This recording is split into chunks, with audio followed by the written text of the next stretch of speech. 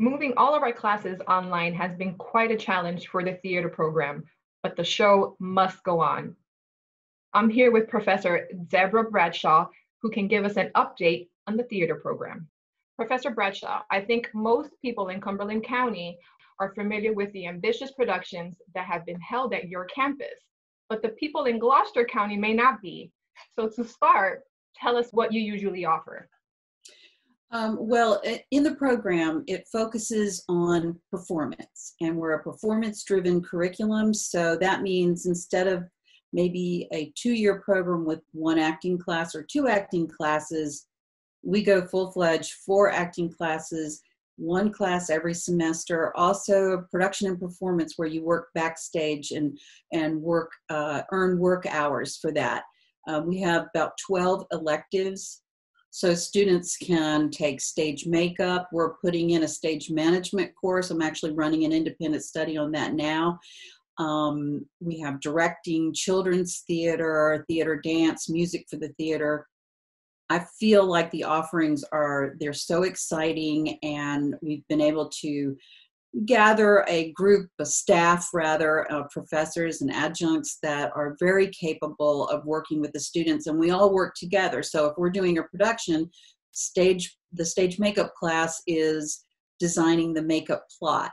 And we have an acting for television class that we're running actually right now, and stagecraft where they're going to learn to make flats and paint sets and build. So it's a very active program. We're very honored to receive so many awards on the Cumberland campus. One of the awards that we were excited about was the Odd Couple at the Kennedy Center American College Theater Festival. It was a wonderful experience for the students, and certainly for me. Also, if you see my background, this is our cast of Les Miserables. I performed in Les Mis on Broadway for years, and I wanted to bring this show to Cumberland County. The set was built by our technical director at the time, Christopher Totora, and he built a 30-foot turntable so that we could bring that Broadway feel right here to our campus. And it was very exciting because Broadway World heard about it, came down and named us one of the top 10 shows in Philadelphia and the top non-equity theater in New Jersey for that year. So we were thrilled about that. We also were nominated for numerous Perry Awards, which are from the New Jersey Association of Community Theaters, and I won Outstanding Direction. We also won Lead Actress, and we had nominations for everything. Lights, which you can see here behind me, were spectacular. So I would say that every year we are nominated for awards. We don't always bring home the statue, but we always feel good about what we've done. Things certainly has changed for you when we were required to move online. What are you doing now? Well, like everyone else, it was a bit of a challenge to figure this out, and we're still learning as we go because I've never done Zoom before. But what we realized in the acting class, doing the Zoom classes, and we do everything on Zoom.